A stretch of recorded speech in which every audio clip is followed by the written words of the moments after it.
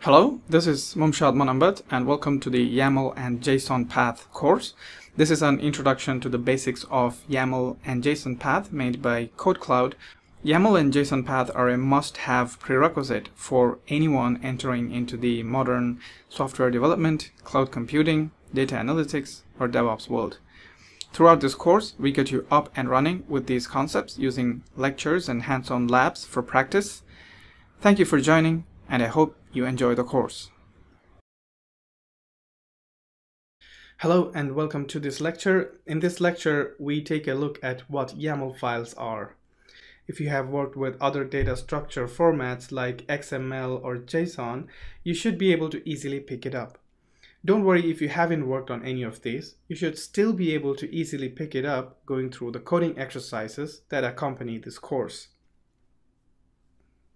A YAML file is used to represent data, in this case configuration data. Here is a quick comparison of a sample data in 3 different formats. The one on the left is XML, where we display a list of servers and their information. The same data is represented in JSON format in the middle, and finally in YAML format to the right. Take a minute to compare the 3 formats.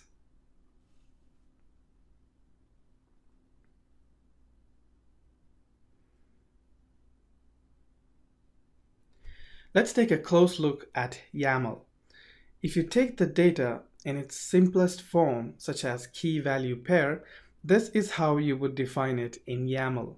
Key and value separated by a colon. The keys are fruit, vegetable, liquid, and meat, and the values are apple, carrot, water, and chicken. Remember, you must have a space followed by a colon differentiating the key and the value. Let's take a look at how an array is represented. We would like to list some fruits and vegetables. We would say fruits followed by a colon. On the next line, enter each item with a dash in the front. The dash indicates that it's an element of an array. How about a dictionary? A dictionary is a set of properties grouped together under an item. Here we try to represent nutrition information of 2 fruits. The calories, fat, and carbs are different for each fruit. Notice the blank space before each item. You must have equal number of blank spaces before the properties of a single item, so they are all aligned together. Let's take a closer look at spaces in YAML. Here we have a dictionary representing the nutrition information of banana. The total amount of calories, fat, and carbs are shown. Notice the number of spaces before each property that indicates these key value pairs fall within banana. But what if we had extra spaces for fat and carbs? Then they will fall under calories and thus become properties of calories, which doesn't make any sense. This will result in a syntax error, which will tell you that mapping values are not allowed here because calories already have a value set which is 105. You can either set a direct value or a hash map. You cannot have both. So the number of spaces before each property is key in YAML. You must ensure they're in the right form to represent your data correctly. Let's take it to another level. You can have lists containing dictionaries containing lists. In this case, I have a list of fruits and the elements of the list are banana and grape. But each of these elements are further dictionaries containing nutrition information. A lot of students new to YAML have reached out to me asking when to use a dictionary or a list. So let me explain this a little bit better. First of all, it is important to understand that all of what we discussed so far, such as XML, JSON, or YAML, are used to represent data. It could be data about an organization and all of its employees and their personal details, or it could be data about a school and all of its students and their grades, or it could be data about an automobile manufacturing company and all of its cars and its details. It could be anything. Let's take an example of a car. A car is a single object, and it has properties such as color, model, transition, and price. To store different information or properties of a single object, we use a dictionary. In this simple dictionary, I have properties of the car defined in a key value format. This need not be as simple as this. For example, in case we need to split the model further into model name and make year, you could then represent this as a dictionary within another dictionary. In this case, the single value of model is now replaced by a small dictionary with two properties, name and year. So this is a dictionary within another dictionary. Let's say we would like to store the name of 6 cars. The names are formed by the color and the model of the car. To store this, we would use a list or an array, as it is multiple items of the same type of object. Since we are only storing the names, we have a simple list of strings. What if we would like to store all information about each car? Everything that we listed before, such as the color, model, transition, and price. We will then modify the array from a list of strings to a list of dictionaries. So we expand each item in the array and replace the name with the dictionary we built earlier. This way, we are able to represent all information about multiple cars in a single YAML file using a list of dictionaries.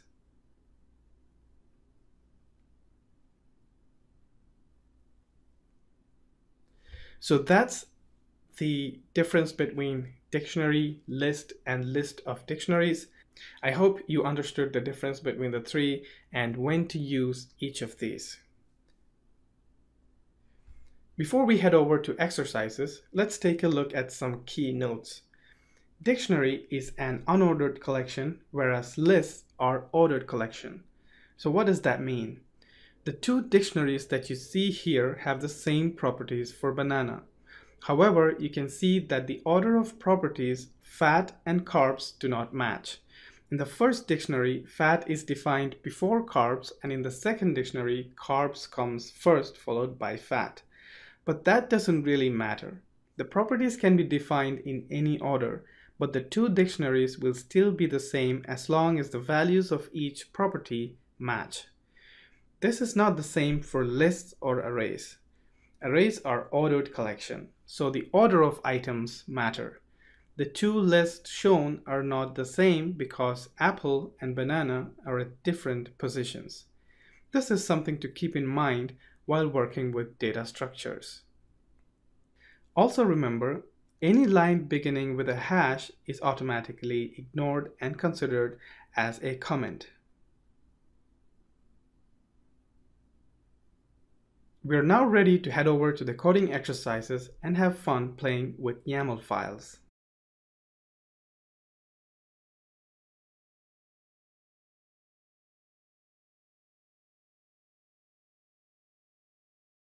Hello and welcome to this demo. My name is Mumshad Manambath, and in this video we will get introduced to JSON path. We will start with a quick recap of YAML and the differences between YAML and JSON.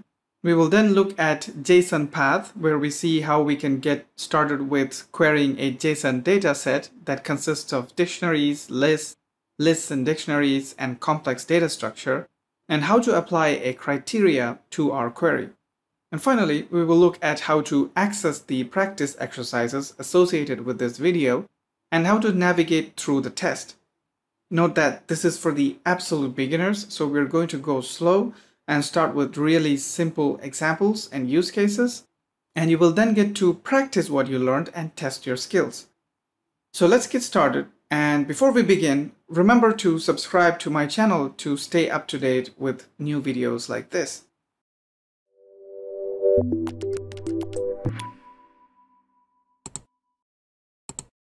In one of the earlier videos, we got introduced to the basics of YAML. We saw how YAML was used to represent data in a structured format. You gather information about an object, in this case a car, convert it into data and store it in a YAML format, which is a format that can be easily read by humans and one that can be easily parsed through by machines or programs or code. So what's the difference between YAML and JSON? Well, they're one and the same thing. You can represent the same data in almost the same way in either of these formats. While YAML uses indentation to organize data into lists and dictionaries, JSON uses braces or curly brackets. A set of properties defined with the same indentation in YAML form a dictionary, whereas it is everything within a pair of curly brackets in JSON. While in YAML we use a dash to denote an item in a list, in JSON we use square brackets to define a list and each item within the list is separated by a comma.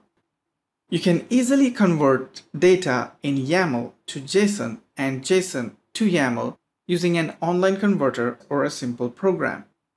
The website JSON2YAML.com helps you to easily convert a JSON data into a YAML format or vice versa.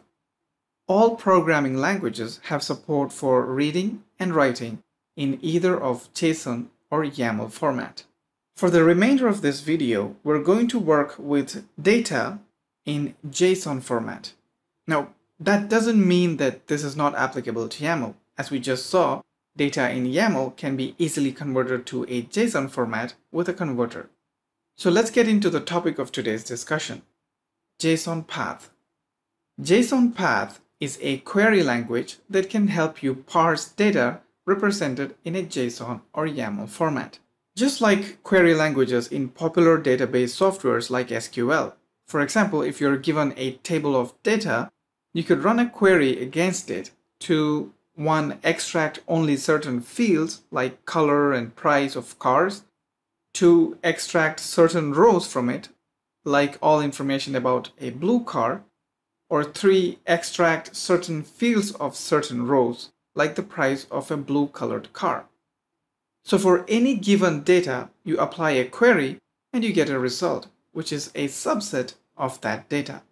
Similarly, in the JSON world, JSON path is a query language that when applied to a given JSON dataset gets you results that are subset of that data. For example, in this data that represents the color and price of a car, use the query car to get the color and price of it. Say for example, we have information about a bus as well. To retrieve details about the bus, use the query bus. What if you only want specific fields from within each of these? Say for example, the color of the car. Use the query car.color in that case. The dot notation in the query helps you select a particular field within a dictionary. Car is a dictionary and bus is another dictionary. To get the price of the bus, use the query bus.price. Let us suppose the car and bus are encapsulated within a dictionary named vehicles. Now, how would our queries need to change to get the same results as before? We now have a parent dictionary vehicles, then the car and bus, which are child dictionaries, and then color and price, which are properties of the car and bus. We would now say vehicles.car to get the car details, vehicles.bus to get the bus details, vehicles.car.color to get the car's color, and vehicles.bus.price to get the bus's price. So that's how the dot notation is used to extract properties of dictionaries and dictionaries of dictionaries in JSON data. However, there is something still missing. If you try to use these queries now, it won't work. Let's go back to our previous data, the one without the vehicles in it. Our JSON document has car and bus in it. As you can see, they are encapsulated within a pair of curly brackets. And as we said before, anything within the pair of curly brackets is a dictionary. So car and bus are two properties of a dictionary, or two dictionaries within a dictionary. But what dictionary? What is the dictionary's name? The top level dictionary, which has no name, is known as the root element of a JSON document. The root element is denoted by a $. We had vehicles earlier, but we don't have anything now. So we will remove vehicles from our query and use $, to denote the root element. And that's the right way to form a JSON path query. A query created for a JSON document with a dictionary at its root should start with a $, like this: $.car, $.bus, $.car.color, $.bus.price, etc. Going back to the data with vehicles in it, vehicles is now a dictionary within the root dictionary. The queries should now be $.vehicles.car, $.vehicles.bus, $.vehicles.car.color, and $.vehicles.bus.price. Great. But there is one more thing that I haven't mentioned. The results you see here on the right, well, that is what you would expect, but that is not exactly how you get it. All results of a JSON path query are encapsulated within an array. So when you run a query, that is what you get. The same result that you expect, but encapsulated within a pair of square brackets. So just remember that any output of the JSON path query is available to you within a pair of square brackets. Let us now look at lists or arrays. Here I have a list of different types of vehicles, like car, bus, truck, and bike. As you can see, there are no curly brackets, so there are no dictionaries. This is a simple list of names of different vehicles. The root element in this JSON document is an array, denoted by the square brackets. How do we get the first element in this list? To get a particular element from a list, use the square brackets in your query and specify the position of the item you want inside it. The indexes start at 0, so remember that the first element is at 0, the second one is at 1, the third is at 2, etc. And of course, always remember to start with the $ symbol for the root element. So to get the first element in my list, I say $0. To get the fourth element, I would say $3. If I want the first and the fourth element, I could do 0,3 within the square brackets like this. Let us now look at dictionaries and lists. Here I have a data of a car, its properties, color, price, and wheels. Wheels is a list that has 4 items in it, each one being a dictionary. Say for instance, we have a goal to develop a query to retrieve the model of the second wheel of the car. As always, our query starts with a $ symbol for the root element. The root element of the object is a dictionary denoted by the curly braces. So we know our query has to start with a dot following the $ symbol. The dot is for the dictionary. Within the root dictionary, we have the car dictionary. So that's next in our query.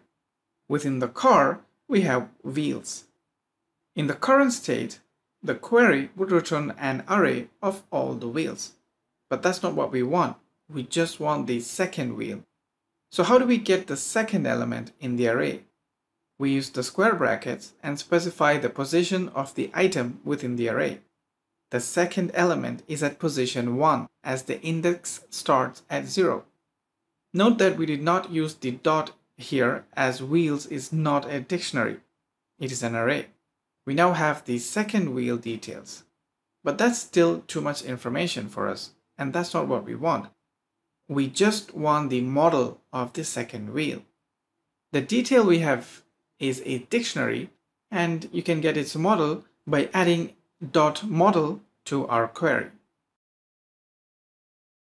Finally, let us look at applying some basic criteria or conditions to our query. So why do you need criteria or conditions in the first place? Here I have a set of data, which is basically a bunch of numbers. What if we want to query numbers based on certain criteria, such as list all numbers greater than 40? How do we do that? Well, we start with the dollar symbol for root element, and since the root element is an array, we use square brackets. Within the square brackets, earlier we were able to just give the position of items in the list, but in this case, there could be thousands of numbers in the list. We want to define a criteria where we say, get me numbers that are greater than 40. So check if each item in the array is greater than 40, and if it is, return that number to me.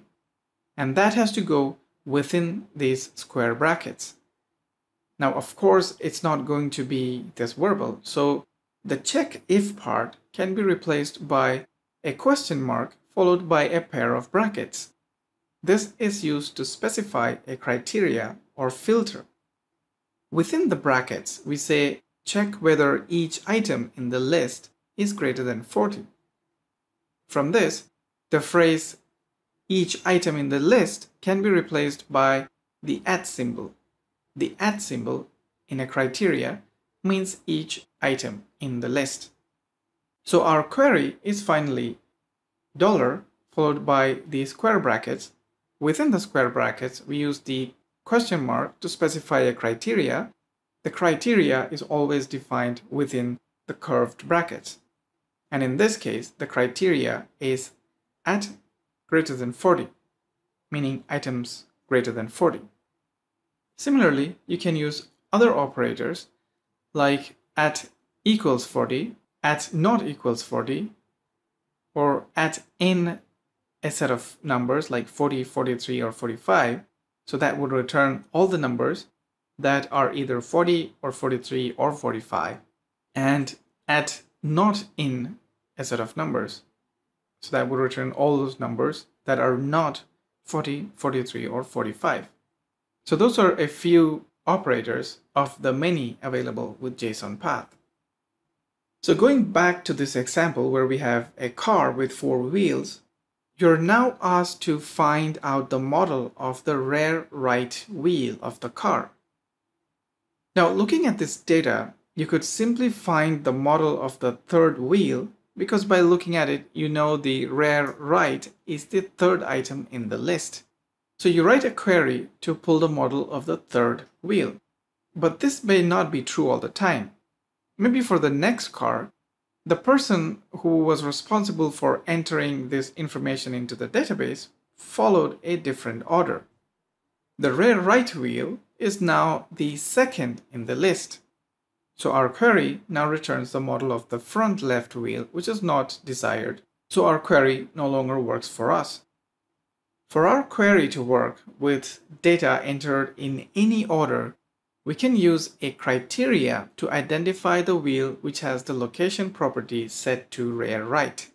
So instead of hard coding the position of the wheel, we replace it with a criteria. We first add the question mark with brackets to specify a criteria, and then inside that we say check if each item has the location property equal to rear right. And there we have our criteria. Well, that's a quick introduction to JSON Path. Head over to the practice exercises section and try to practice what you learned. For this, head over to the URL kodekloud.com/p/json-path-quiz. It will open up a quiz portal interface.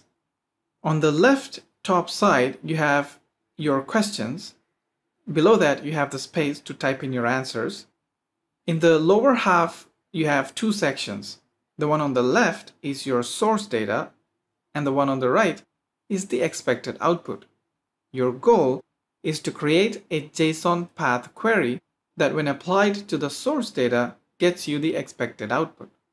You can start typing in your answer in the space provided.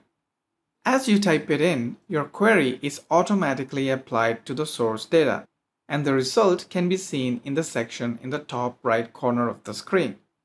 This will help you compare the output of your query to the expected output. As soon as you develop a query that gets the expected output, the question is marked as complete successfully, and you can move on to the next question by clicking on the Next Question button. You can try different queries as many times as you want until you get the right answer. You will be able to see the result of the query instantaneously in the section in the top right corner. In case you're not able to figure it out, click on the Show Solution button and it will show you the right answer. Well, good luck with the practice test. If you're interested, watch me solve the test in my next video. For more information about JSON Path, check out github.com/JSON Path for a full documentation. If you'd like more advanced use cases to be covered, please leave a comment below and I will try to get it done. Well, thank you so much for watching, and don't forget to subscribe to my channel for more videos like this. Goodbye.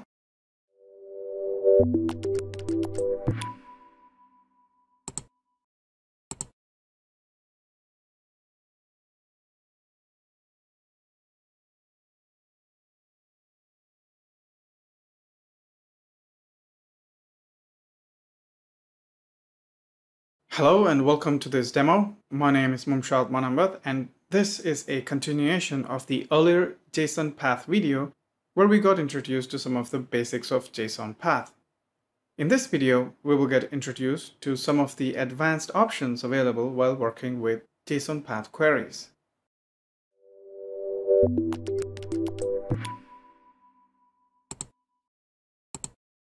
Let us use the same example that we used before. In this dictionary, we have two child dictionaries, car and bus, and each of them has two properties, color and price. To get the color of the car, we use the query $.car.color, and to get the color of the bus, we say $.bus.color. What if we want to get all different colors? For example, someone were to ask you to retrieve all the different colors of all the different vehicles available in your store. You would say, instead of saying car or bus, you could replace it with a star or wildcard, meaning any. So your query would be $.star.color. Similarly, to get all prices, you would say $.star.price. So a star wildcard within a dictionary means all or any property of a dictionary. Let us look at it in a list. In this case, we have a list of wheels. Each wheel is a dictionary that has a model and location. So this is a list of dictionaries. We know that to get the model of the first wheel, we would use the query $0.model. Similarly, to get the fourth wheel, we would say $3.model. But what if we want the models of all the wheels? Instead of specifying a position within the list, you could say star to say all wheels. Within an array or a list, using the wildcard star means all items in the list. Let us try to mix the two now.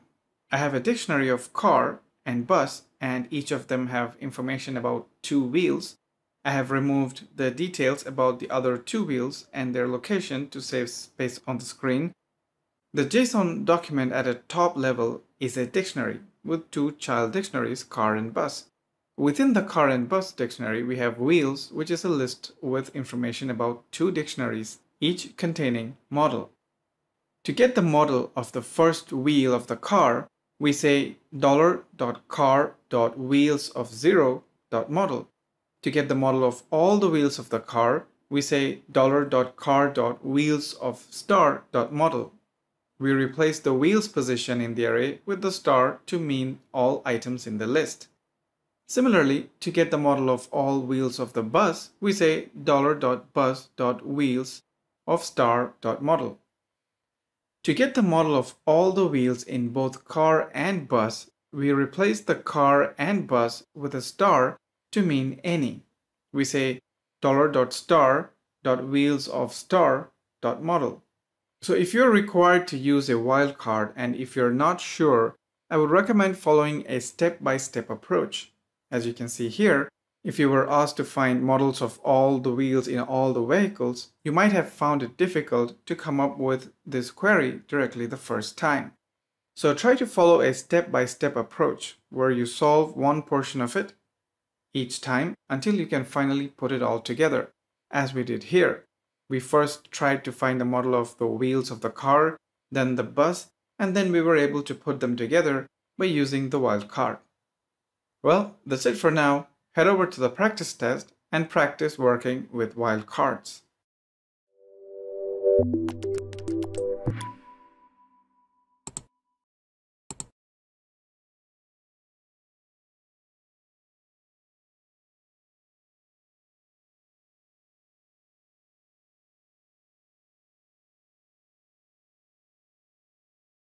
Hello and welcome to this demo. My name is Mumshad Manambeth and this is the continuation of the series of videos on JSON Path. In this video, we will get introduced to some of the advanced options available while working with JSON Path queries, specifically lists.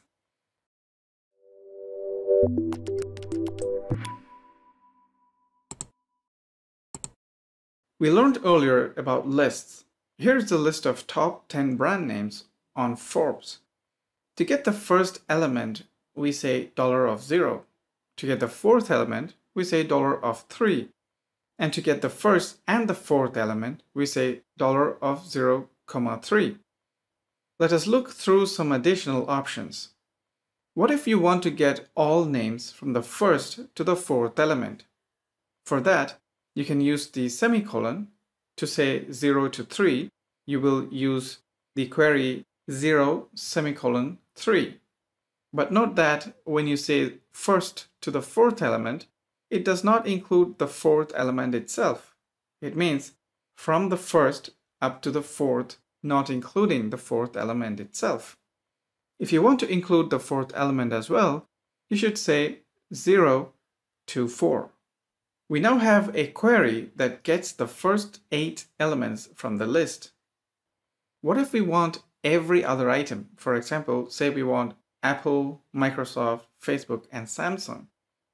You can use the step option by adding another semicolon and by specifying the number of hops to take after each item.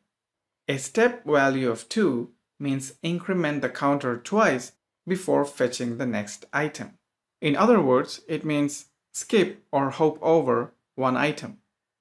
What if you want the last item on the list? We know that the items in the list have indexes starting 0. In this case, for 10 items, the indexes are 0 to 9. To get the last item, which happens to be McDonald's, we could say $9. But what if the list was smaller or larger? Then this query will not work. So how do we develop a query that always returns the last item in a list, even if the number of items in the array changes? Just like how you have indexes starting at 0, from the first item in a list, you also have indexes start at -1 from the last item in the list. The last item is always at -1, no matter how many elements are in the list. So to always get the last item, you could say $-1. You see, that's how I'd expect it to work, but that does not work in all of JSON Path implementations. For certain implementations of JSON Path, you must specify this in the start and end format with a semicolon. So you should say $-1 to 0. This means start from the last element and all the way to the end.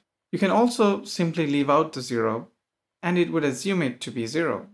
Similarly, to get the last 3 elements, you could say $-3 to 0 or leave it blank. Well, that's it for this lecture. Head over to the practice test and practice working with lists in JSON Path.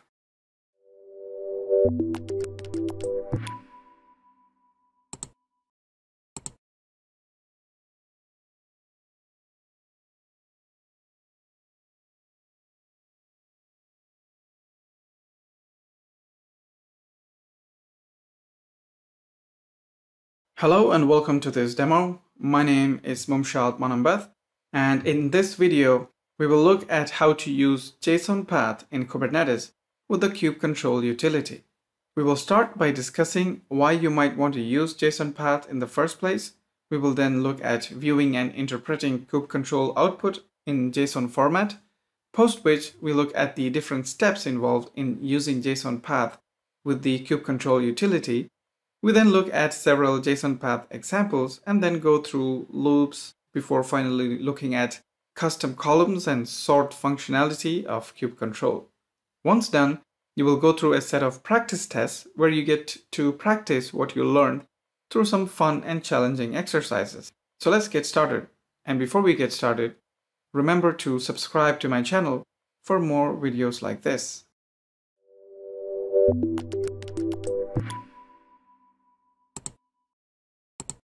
Now, before you begin, you must know how to work with JSON path. So that's a prerequisite. If you have never worked with JSON path queries before, check out the videos and practice tests on that first. They're available for free on my YouTube or on the KodeKloud website. If you have worked with it already, let's continue. Also, it's good to first practice JSON path on Kubernetes dataset so that you know how to navigate through it before actually working on JSON path with kubectl utility. We also have a set of exercises on working with JSON path on Kubernetes dataset, so make sure you go through that as well. In this video, our focus will be on how to use JSON path queries with the kubectl utility.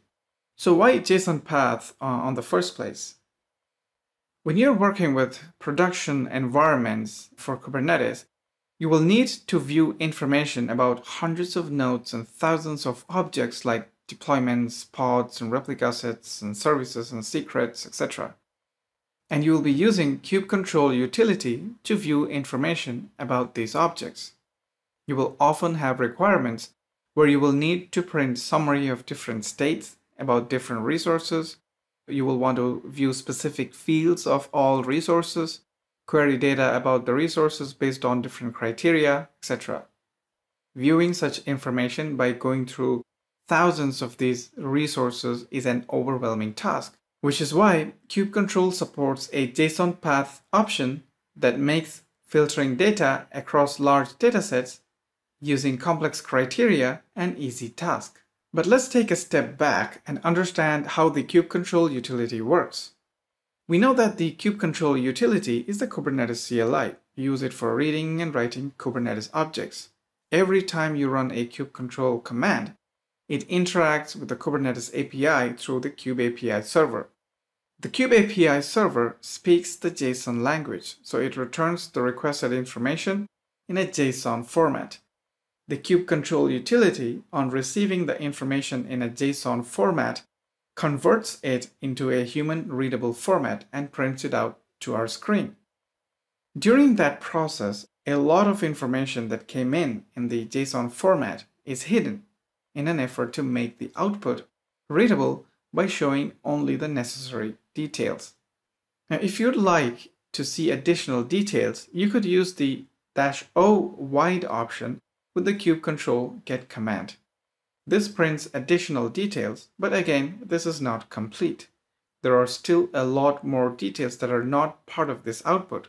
For example, the resource capacity available on these nodes, the tains set on the nodes, the conditions of the nodes, the hardware architecture, the images available on these nodes, etc.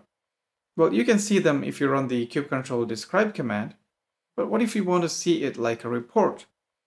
For example, say I'd like to see the nodes and their CPU counts in a tabular format like this, or the list of nodes and the tains set on them, the architecture, or say print the list of pods and the images they use. None of the built-in commands can give me these in this format. That's where JSON path queries can help. With JSON path queries, you can filter and format the output of a command as you like. And that's what we will see in this lecture and in the practice exercises that follow this video. In order to get started with JSON path in kubectl, you must follow these 4 steps. First, you need to know the command that will give you the required information in the raw format. For example, if you need information regarding nodes, then you must use the kubectl getNodes command. If you need information regarding pods, you must use the kubectl getPods command. We have seen a lot of these commands throughout this course, so that should be easy. Once you identify the command, inspect its output in JSON format. For this, add the option -o JSON to the command. It will print the output in a JSON format. This is the same format of documents you worked with during the JSON practice test on Kubernetes objects that I mentioned in the beginning of this video. The next step is to look through the structure of the JSON document and form the JSON path query that will retrieve the required information for you. For example, to get the image, you would use the query .items of 0, .spec, .containers of 0, .image. And finally, use the query you developed with the same kubectl command. To do that, use the -o JSON path option and pass in the same JSON path query that you just developed. Remember, you must encapsulate the JSON path query within a pair of single quotes and curly braces, like this. We now have our kubectl command with the JSON path query. So if you're a beginner to JSON path and to this kind of logic, then I would recommend strictly following this approach, where you first view the JSON version of the output, copy the output to a JSON path query evaluator like jsonpath.com, then play around with it until you come up with the right JSON path query, and then move that query to the kubectl command. With that, you should be able to come up with JSON path queries to pull useful information like the below. A JSON path query of .items of star .metadata.name with the kubectl getNodes command gives us the names of the nodes in the cluster. A query of items.status.nodeinfo.architecture returns me the hardware architecture of the nodes. And status.capacity.cpu returns me the count of CPUs on these nodes. Finally, I can merge these queries together into a single command. For example, I could use the first query to get the node names and add the query I used to get the CPU count to it. And that gets me both the results in a single command. That's good, and I can get any information from the JSON output as long as I can figure out the right JSON path queries for it. But that's still not pretty, is it? That's not how I want it to look. So let's look at some of the prettifying and formatting options. In this, I have two types of information in the same line. I can insert a new line by adding the new line parameter in between the two queries like this. The /n is for new line and /t is for tab. We will now look at loops using ranges. This may be a bit advanced for some users, so don't worry if you don't fully get it. From a certification and exam standpoint, we've covered what we need. But I'd like to cover this as well before we wind up. With the queries we have built so far, we were able to get different sets of information like names of nodes, the CPU counts, etc. in this format. But this is not what we really want. We want it to look like this one on the right. The node names in one column and CPU counts in the other. This is where we use loops to iterate through items in a list and print properties of each item. We will focus on the JSON query part alone for now. When I run the kubectl getNodes command, I get a list of items, each item representing a node. So I want to be able to say, for each item or a node, print the node name, then insert a tab as a separator, and then print the CPU count followed by a new line character. This will get me the results in the format I want. To specify the for each statement, use the range keyword. Range items of star means for each item. To print the node name, use the same query we built earlier, .metadata.name. Then to add a tab, add the /t keyword. Then to print CPU count, use the query .status.capacity.cpu, and then to add a new line, add the /n keyword. Finally, end the loop using the end keyword. Merge it all into a single line and pass it as a parameter to the JSON path option of the kubectl command. You can also use JSON path for printing custom columns with kubectl. At times, this is an easier approach when compared to using the loop method. Let's take the previous example where we used the JSON path option to print node names and CPU capacities. What we really want is to print them as separate columns, one column with the node name and another with the CPU count. Instead of using the JSON path option directly with the command, you could use the custom columns option of the kubectl command. The custom columns option takes a set of column name and JSON path options. For example, for the first column, the column name is node. The JSON path corresponding to the node name is .metadata.name. Note that you must exclude the items section of the query, as the custom columns assumes the query is for each item in the list. This prints the first column with the given column name and its data. Similarly, you can add additional columns by adding additional column and JSON path pairs separated by a comma. So we add the next column named CPU with its data at .status.capacity.cpu. Much easier and cleaner. Again, for this too, I would recommend first coming up with the JSON path queries for each column and then putting them together in the command. Finally, JSON path can also be used while sorting objects by specifying the sort by option. The kubectl command comes with a sort by option where you can sort the output based on the value of a property from the JSON formatted properties of each item. When you run the kubectl getNodes command, specify the JSON path query we developed earlier as is in the sort by option to sort based on name or CPU count. Well, that's it for this lecture. Head over to the practice test and practice working with JSON path and some advanced kubectl commands. And before you go, don't forget to subscribe to my channel for more videos like this.